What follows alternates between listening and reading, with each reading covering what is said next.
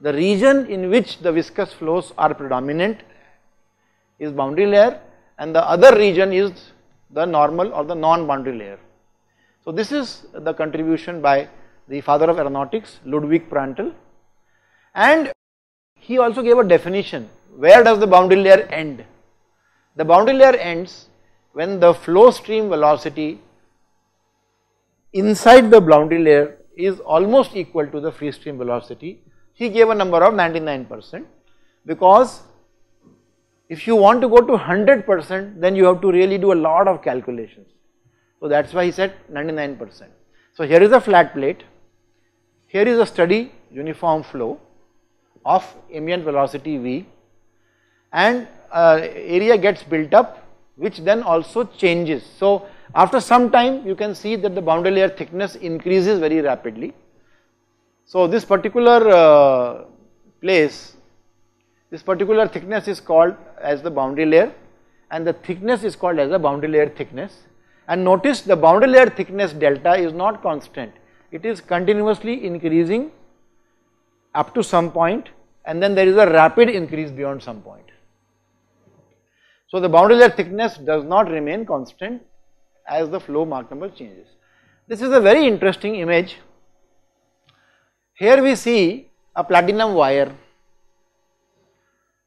on which again we are passing current. So the water reacts with the electrical current and hydrogen is released, and these hydrogen bubbles, they travel at the speed of the local flow.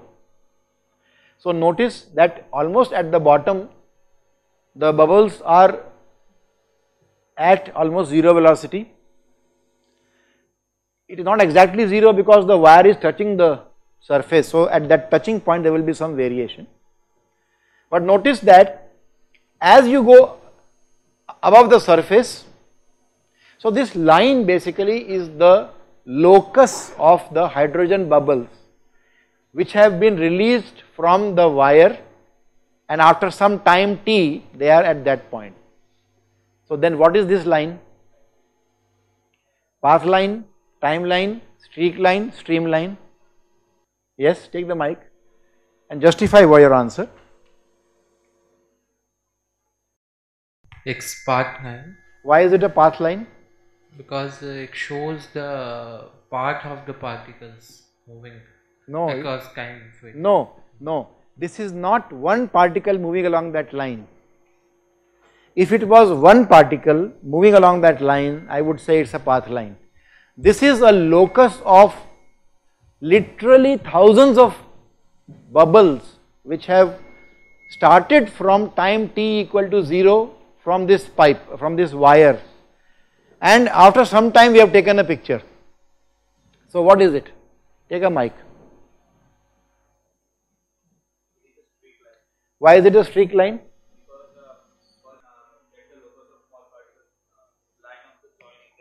That is not true. What is happening, I will repeat here. All along this particular wire, hydrogen bubbles, different bubbles, hundreds of them have been created. Their diameter is very small, so therefore you cannot see the diameter. And at time t equal to 0 we pass a current, bubbles are created. At time t equal to 3 seconds, let us say, we have taken this picture.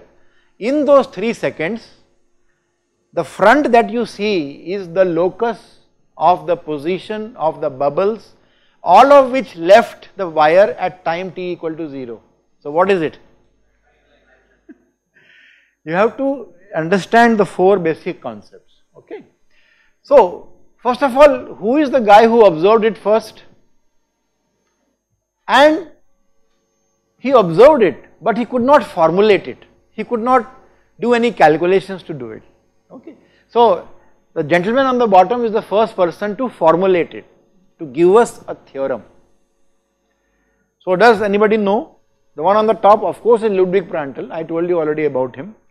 But who is the person below who studied what Prandtl observed and did a formulation? Yeah, take a mic please. So there is a theorem after his name. Take a mic. He is von Karman. No, no, no, he is not von Karman. Von Karman came very much late. He is not von Karman. Anybody else knows? I think so, Blasius. Blasius. We have a Blasius theorem about the boundary layers. Okay. So here is the full picture of the same thing that we saw earlier. Now I have just injected the profile. So you have a laminar boundary layer in the beginning till there is a transition, and you have these profiles, and that red dot basically is the place at which the velocity becomes 0.99 times v infinity. That is why it is called as delta the thickness. Okay. Alright. Now I have some interesting things to share with you.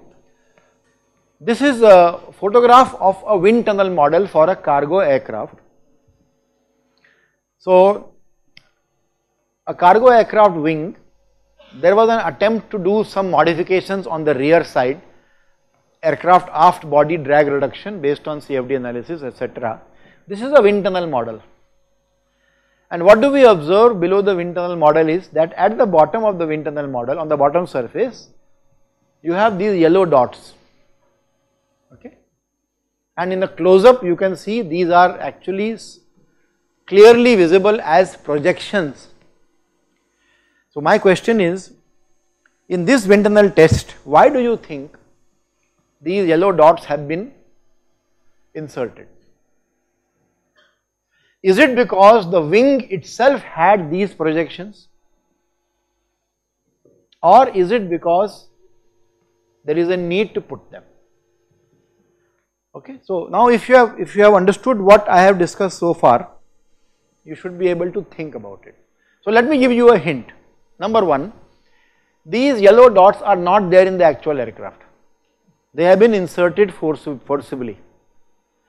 And if you do not put these, then the results obtained, the aerodynamic results obtained for this particular wind tunnel test, they will never match with that of the actual aircraft. So it is intentional. So question is, what are these and why they have been put? Yes. Turbulent. Because of length scale, in an actual aircraft it will be much longer, so the flow may be already turbulent by the time it reaches that point. But in a wind tunnel model, it will not be turbulent, so you have to trip it. Okay, so that is the right answer. These have been intentionally put because in the large scale aircraft, because of the surface texture or because of the dimension and because of the Reynolds number that is applicable in large scale flow. Remember, the full scale aircraft, it will have a different value of rho v mu by L. Okay. Because it will be at a higher speed. In a wind tunnel you have much lower speeds compared to the actual aircraft. So therefore, it is quite possible, or it was anticipated by the people who did the experiment, that this is a place approximately where the boundary layer will be transitioned to turbulent in the real aircraft.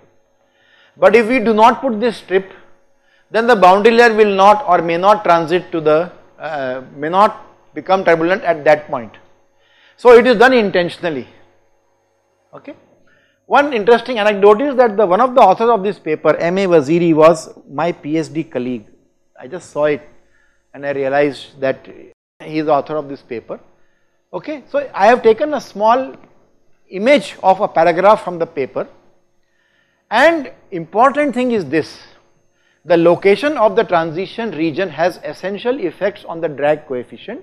We will study later on about drag coefficients.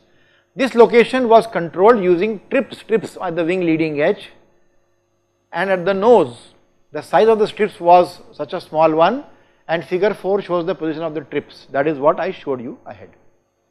So it is intentional.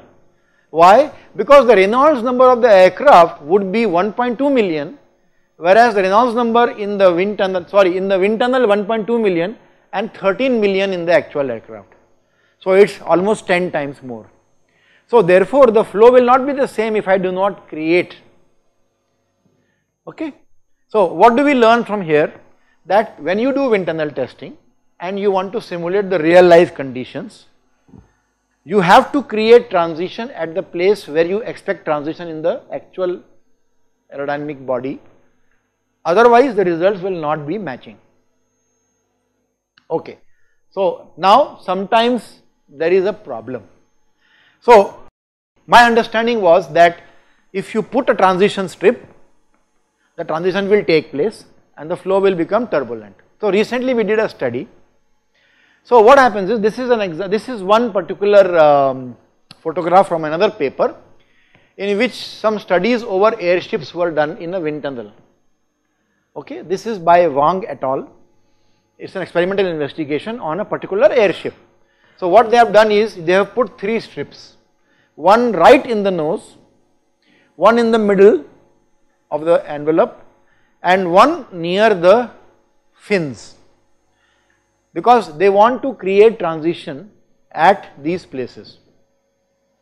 So they have figured out that in the actual, this is a scaled model, in the actual airship there will be transition right in the beginning. So therefore they have put those strips, and near the fins the flow gets disturbed anyway, so there is a transition, the flow generally separates. And then after doing this they did wind tunnel testing. Okay, I am trying to slightly go ahead, I am sorry, I was debating whether to show this or not, because I will talk about things like lift coefficient, drag coefficient, which I have not taught yet, but I wanted to show you right now the effect of transition. So this is again a picture from their, this is a picture from our paper. You can see I am one of the co-authors of this paper. So what we did is, we tried to simulate this particular wind tunnel test numerically. Okay. So the red line that you see is the value of a parameter called drag coefficient for various transition locations specified intentionally by us. So in the numerical exercise or in the computer program which we have written, you can specify transition point. It's not possible in all computer programs, especially if you look at commercial programs, you may not be able to do this explicitly, but if you have your own program, you can. Okay. So in this case, Sunil Lakshmipati, the second author, he works in DLR in Germany, and there is a code available with them, very powerful code which was used for this study. You can specify transition. So what he did is, he specified transition physically at 10%, 20%, 30%, etc., etc., and calculated the value of drag coefficient for various transition points. So the red line shows the captured or estimated value of the drag coefficient at various transition locations for the same geometry, same Reynolds number. And the dotted lines indicate the value reported by the authors of this paper based on experiment. So what you notice is that there are 2 results, free transition and forced transition. Forced transition means when you put a strip and you create transition, that is called as forced transition. Free transition means you do not have any strips there. The flow will automatically become turbulent at some place depending on the critical Reynolds number, which is not known.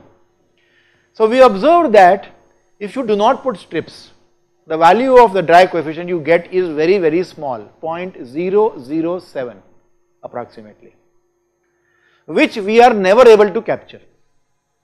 So even when we do the CFD analysis with the transition at 0% or 100%, that means fully laminar, fully turbulent or in between, nothing happens. Okay. So we are unable to capture, and this made us very much worried, because we thought, why are we not able to capture it? So then we said, oh, because they have done transition. Now the transition was forced right in the leading edge. Okay. So therefore when I have CD, when I have transition somewhere here, I should get the value of CD experimentally matching. Now my value is almost 0.024, but the value that they have got is 0.0146. So we got worried initially, because we thought they have put a strip, the flow will become turbulent there, and therefore the transition will be somewhere here. So when we specify transition also at that point, we should get a match. But you can see there is a huge mismatch between the value that was reported by them and value that we got. So this got us a bit worried in the beginning. And then we realized that the shape of the body is such that there is a favorable pressure gradient in the front portion, because the curvature of the body is slowly changing. So the pressure of the air, ambient air at this portion is continuously, it's more here and less here, so the air will be pushed behind. So then what we did is we said, okay, let us see where does it match. So we found that we are able to recover this value when the transition is almost at around 55%. And that is roughly here. Okay. So basically what we have seen here is that even if you put a strip, it may not necessarily create transition. Another factor is the pressure gradient. If it is adverse, it will trip very quickly. If it is favorable, it may not. Okay. So you can see when you have a transition in the beginning, the flow is, so as you move transition point behind, more and more flow is laminar and then remaining is turbulent, so therefore the drag is reduced. When you come to the point where the separation occurs, suddenly drag is increasing, and behind that the drag is more as more surface is exposed to the separated flow. Okay. So this is one of the results from our paper, in which we put transition at 0.6 of the length, and notice we observe here that the flow at around 90% shows flow separation, which is what they also reported in the literature, in the paper. So what have we learned from here basically is that if you put a strip for transition, it should be a reasonably disturbing strip. Just any strip may not help. And secondly, even when you put a disturbance or a strip, transition may not occur because of the pressure gradient. So let's have a look at the real flow field with boundary layer. So we will just recap now. Now we are going into practical realities of laminar and turbulent flow. So here is a real flow field.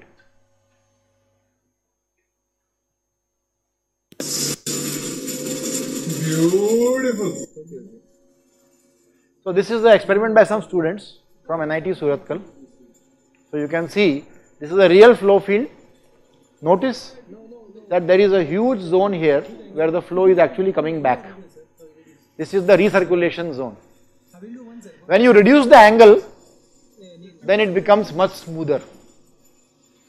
And as you increase the angle,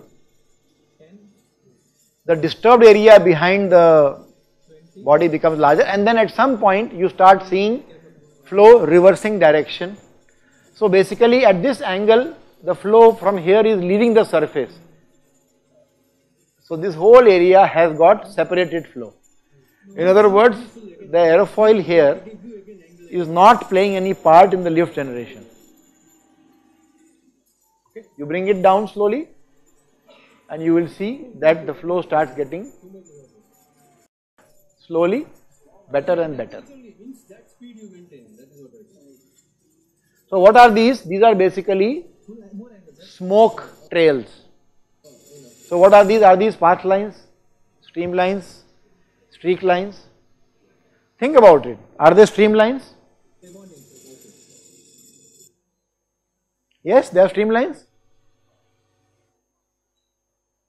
A streamline is a theoretical concept. You will never see it in real life except in experiments like I did in the tutorial. You will never see a streamline of flow. It's something that you contrive for calculation. It's a theoretical line at which velocity is perpendicular every time. Okay, it coincides with the path line in steady flow, that's a different thing. But streamlines are not something which are normally visible. Okay. So this is the area where the flow is separated. So earlier I showed you viscous, non-viscous or inviscid flow over a plate, or a laminar flow over the same kind of aerofoil. It was very smooth and joining. Now we see there is a disturbance here. The angle is not very high, but still you have disturbance. This is because of the presence of viscosity. This is because of the Reynolds number. Okay, so this is what is really of concern to us, because that area is getting disturbed. So this is the effect of viscous flow. The effect is flow separation. It's a viscous flow phenomena. So if your flow is inviscid, you will never get separation. Okay. And there is a concept of adverse pressure gradient which causes separation or which triggers separation. This is what I showed you in the previous experiment. So if you have a body like this and if you have a flow, you can see that the pressure decreases as you go ahead.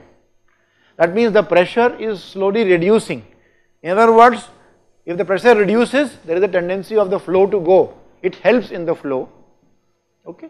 And at the trailing part of the body, the pressure is going to actually increase with length. So that means there is a back pressure which is trying to oppose the flow. Therefore, there is a chance that there will be separation. So the local pressure, it's good. If it decreases, it is good. But after some distance, there is a problem, and that causes separation.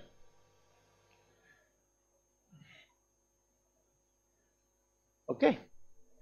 So let's see why and how this happens. So because there is momentum in the flow. Okay. And that this momentum of the flow is actually going against the pressure. So if the pressure is favorable or the pressure gradient is favorable, it is actually pushing the flow. It's like helping, go. But when you are going against the pressure gradient, where the gradient is positive, then it is actually opposing the flow. So the momentum of the fluid faces opposition, and if the momentum of the fluid is not enough, it will get disturbed. Okay. So that is a problem. So let's see what happens now. Okay, what is happening in the separated flow region? You have this reverse flow, which I have already shown you in the video, the area where the flow is coming against. So larger the area of reverse flow, larger is going to be the resistance to the motion. So here is a sketch along the length of a shape of a body. We are plotting the boundary layer. So you can notice that at this place you start facing problems. You can have a situation like this where the flow velocity is positive, but in this area it is negative. That means it is a reverse flow region. And this is what causes separation. So in a well designed body, we should avoid creating a shape or a flow structure where the flow is getting reversed, because that means the body is not playing. So the best way to avoid reverse flow is to control the pressure gradient. You can do it naturally, you can do it artificially, but you should do it so that if the pressure gradient is too much adverse, you will not be able to control and the flow will separate. Okay, so now you have some homework which is on the Moodle page. You have to give examples of flow separation and recirculation. You have to locate information about why it happens, and more important is how do we control. So I am looking for some information regarding if there is flow separation, what is being suggested to control the flow separation, how do you create favorable pressure gradient in the region where the flow is separating. So you can think of giving examples of here is a flow, it is separated, this is what we do to recapture that flow or avoid the separation. That is your homework, that happens on the Moodle page. Second thing is there a difference in the way separation mechanisms works in a laminar boundary layer as compared to a turbulent boundary layer? They are not the same. So what is the difference? That is also something which I am leaving it for you. Okay, because the turbulent boundary layer basically delays the separation. It's very interesting. The turbulent flow leads to higher resistance and higher drag, but the turbulent flow actually pushes the area of separation behind because it energizes the flow. Okay. So, okay, I think we have had enough of theory. So now we take a break and go into something more interesting, but still in fluid mechanics. Okay, we will watch how fluid mechanics is used in two sports. One of them is cricket. So let's just watch a small clip on how the fast bowler. Now you will see 3 balls in this particular video clip. Let me put the audio also. But it was difficult going. These circumstances, wonderful average. One of the best players. Certainly not. Lots of excitement and lots of appealing. This is the by first Pakistan. ball. Got it in slow motion.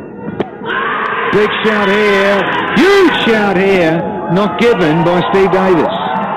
And that would have been, I think, a thick inside edge. Let's have a look at it.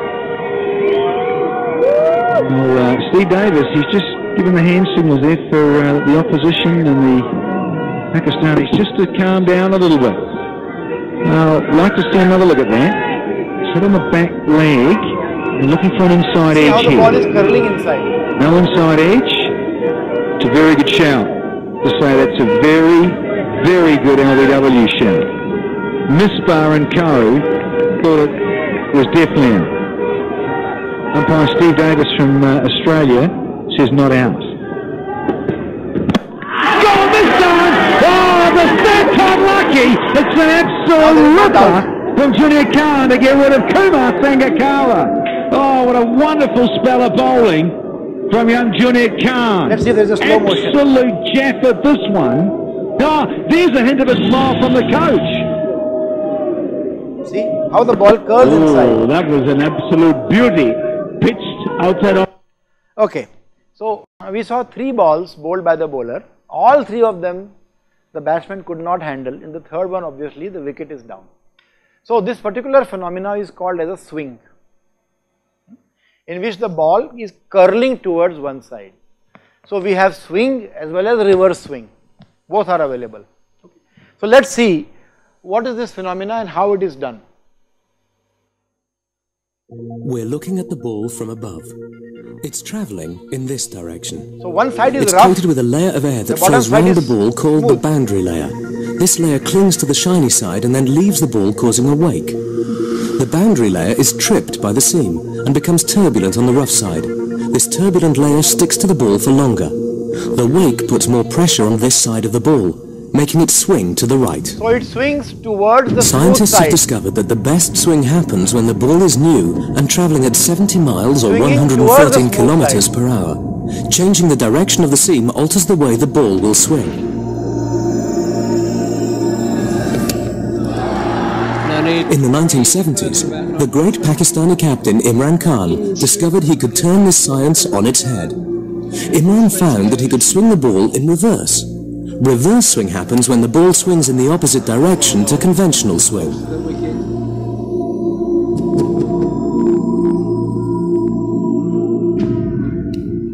The ball is travelling in this direction. Air is turbulent round both sides of the ball, but when it reaches the seam, it's tripped and becomes even thicker. This thick layer peels away from the ball earlier, putting pressure on this side of the... So in the normal swing bowling, one side is smooth, the other side is rough. Okay, that is why the players keep polishing one side continuously. Okay, they want to keep one side smooth, the other side is getting rough because of playing. This is in the beginning of the innings when there are few overs sent. So then when you have the ball, you throw at a particular angle, you hold the seam and throw it. So the seam is tripping the boundary layer. On one side it is laminar, on the other side it is turbulent, and therefore there is a tendency of the ball to move towards the shining side. Now this is reverse swing. This happens when the ball is 60-70 overs old. It is rough on both sides. So on both sides you have turbulent boundary layer, but because of the seam on one side the boundary layer is tripped early. So therefore that area is going to, so now what will happen is now it will actually swing towards the rough side. So the ball swings to the left. But what no one really understands is why the ball swings more during some matches than others. Rod Marsh.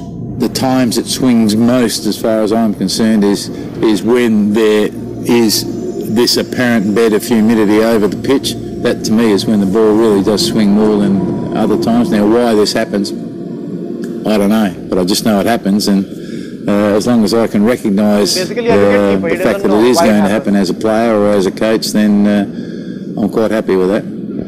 Perhaps the most mysterious of the bowling arts is spin. Australian Shane Warne is a master.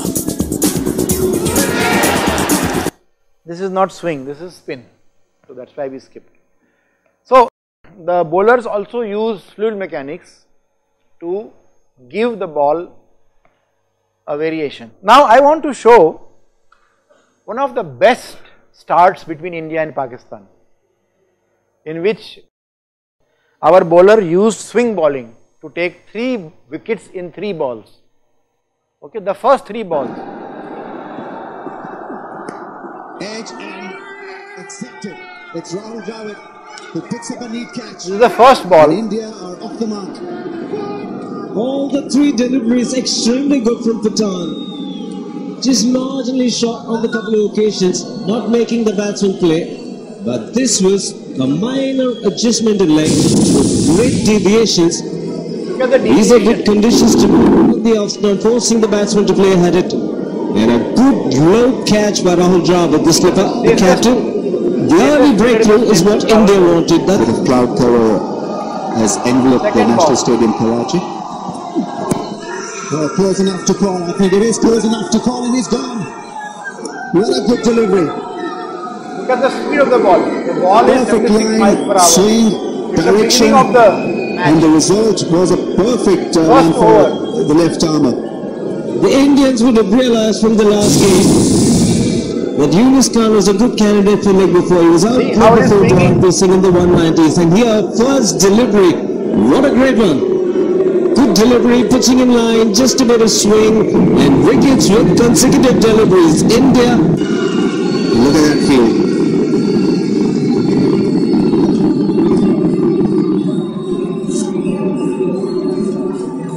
Got rid of Yunus Khan with a lovely in-dipper. What will this ball be? Look at the ball, it is shiny outside.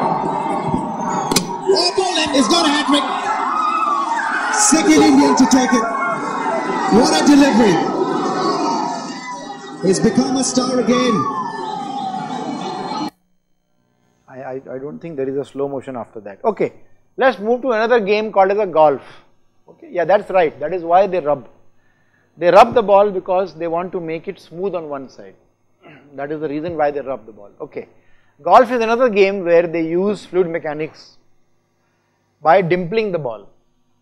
So when you dimple the ball, you ensure that the flow is turbulent. And when the flow is turbulent, then the boundary layer is more stable. The flow separation is delayed. And because of that, the length to which this particular ball will go is nearly twice compared to a smooth golf ball. Okay. So let's see why we have these dimples. And now the diameter of these dimples, their depth is also very carefully designed. It should be sufficiently deep so that it causes disturbance but not separation. And the number of dimples and the dia of the dimples and the shapes are also carefully monitored, as you can see in this nice video. This shows you the working of the dimples on the golf ball. What makes the golf ball so unique is not just its small shape, but hundreds of small impressions or dimples on its surface. A golf ball has dimples to reduce wind resistance or aerodynamic drag. When you reduce it, you can make golf balls go a lot farther. Adding dimples to the ball changes how the air flows over it. As the air travels over one of the dimples, a tiny pocket of turbulence or air disturbance is created on the surface. It tries to go in and then has a region where it's actually detached, but then by the time you get to the next dimple in the ball, it reattaches itself. And in the process of that detachment, reattachment, that's what creates the turbulence. Instead of impeding the flight of the ball, these tiny pockets of turbulence allow the closer layer of air to travel tighter around it. A more attached airflow creates a smaller wake, and thus a smaller low pressure zone, which means less drag. Even this slight change can make a big difference. A golf ball with dimples will go almost twice as far as a golf ball without. While dimple sizes, shapes, and effects may differ, they remain a crucial aspect of all golf ball designs.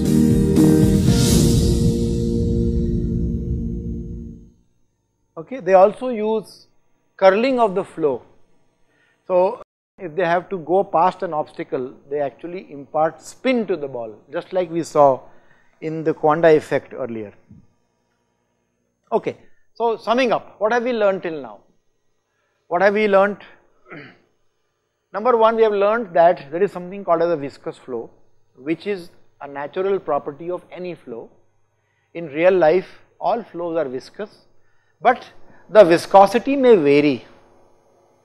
As we saw in the beginning, the race among various fluid particles, we saw that honey has the highest viscosity, so it took the maximum time, more than 20 seconds to come, as against 0.4 seconds for water. Okay. So that is because the viscosity of honey is far, far more than water, and color of the fluid does not matter. It is the viscosity that really tells you how much friction will be created. So viscous flow is reality. There are two basic types of flow, laminar and turbulent, depending on the value of the Reynolds number of the flow. Laminar flow is the one where the drag is less because there is less mixing between the layers. It is a very smooth flow, but laminar flow can be maintained only when the flow Reynolds number is below a critical number. And also in the next class we will study about flow separation in more detail. We will see about the stability of the laminar and turbulent flow. So laminar flow has less drag, but it is more unstable. Turbulent flow on the other hand is the one where there is a mixing happening between the various layers. Turbulent flow will have more drag than laminar flow, but the turbulent flow, as you saw in the golf ball, the turbulent flow actually reduces the wake behind the body, and hence it reduces the adverse pressure, and hence it gives you lower drag. Plus it does not allow the boundary layer to separate easily. So turbulent flow is more stable. Separation is less in turbulent flow than in laminar flow. So between these two we have transition. Transition does not depend upon the shape of the body, it does not depend on the angle at which the body is placed, it depends on the property of the fluid called as viscosity. So, and the parameter called as the Reynolds number, which is the ratio of the two forces, inertial and viscous forces. When the Reynolds number is beyond a number called as the critical Reynolds number, which depends on temperature, viscosity, surface roughness, many other things which we have not discussed so far. But the moment you have a transition, the flow will become turbulent. Okay. Then Reynolds number is the parameter which is used to identify the transition location. We also saw that there is a small area near the surface of a body called as a boundary layer, in which the viscous effects of the boundary layer are limited. So therefore, if you have a non-viscous calculation procedure, you can calculate the forces acting on the body by assuming the body of a shape equal to the body plus boundary layer, a new body which is body plus boundary layer. If you investigate non-viscous flow on that, you can get pretty much most of the values, okay, except you will not get drag, because drag depends on the viscosity a lot. So the boundary layer is the small area which is where the viscous effects are confined.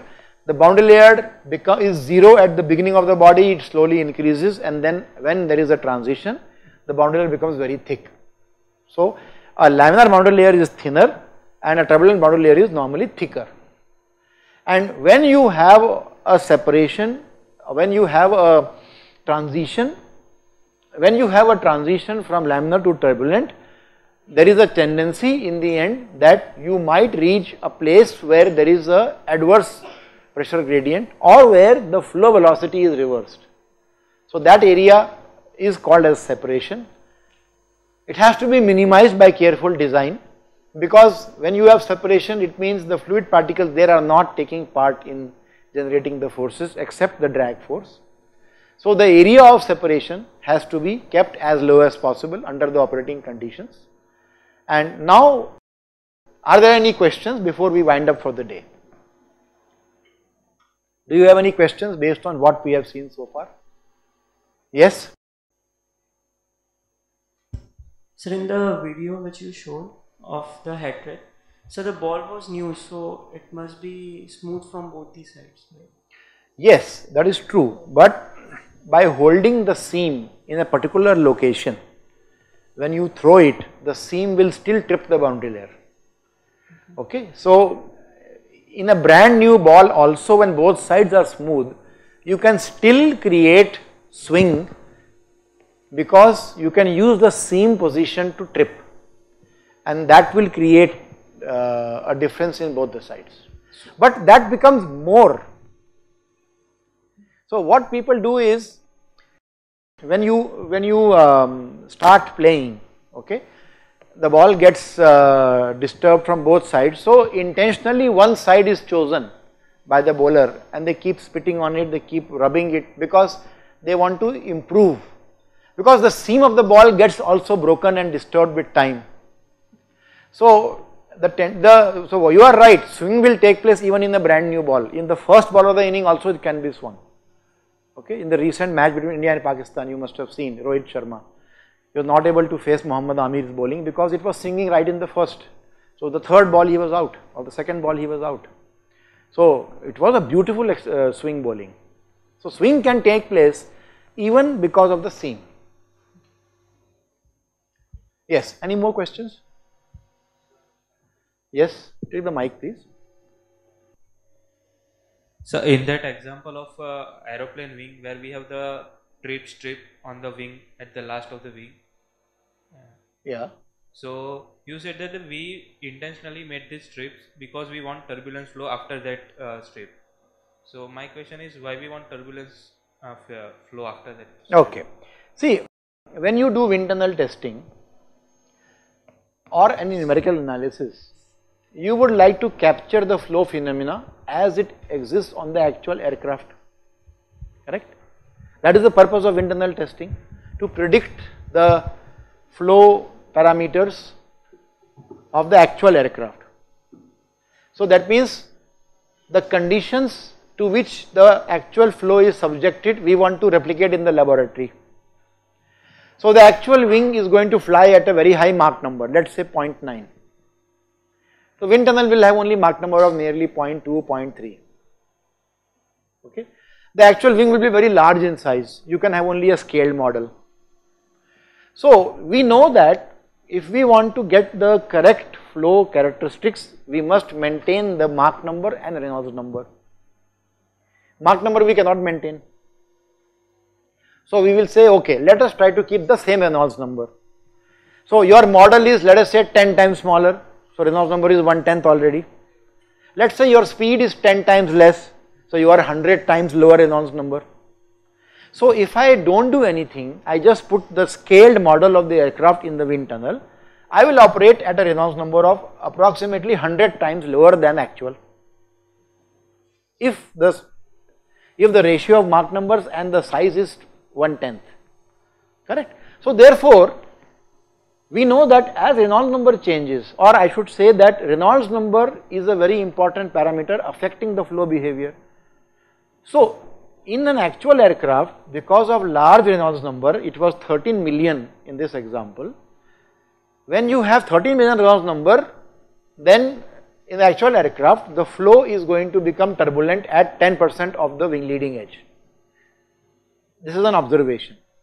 But when I put a model in the wind tunnel, because the Reynolds number is 100 times less, it may not trip at 10%, it may trip at 30%. So then I will not have the correct value of drag. So what I do is I intentionally create transition at the place where it will be on the big aircraft, so that at least my experimental data is not wrong. That is the purpose why we use transition strips. But as I showed you, it does not always work. As I showed you in the next example, they put a transition strip, but the flow did not separate, the flow did not become turbulent there. The flow became turbulent only at around 55%. Yes. So generally this experiment can test will be carried out on the model, Yes. which is made first, and the real aircraft will be made at the end of this exercise. So how do we have a prior intimation that where it should trip in the actual aircraft? Very good question. We don't have. So what we do is, in most practical aircraft, the transition will take place right in the leading edge. We assume that the wing will be in fully turbulent flow. So what we do is we put a strip in the leading edge. So there is no chance of the boundary layer being laminar. Okay.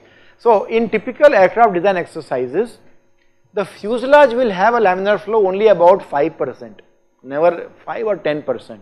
There are some exceptions. There are some aircraft where the shaping of the fuselage is such that the transition starts at 10-15%.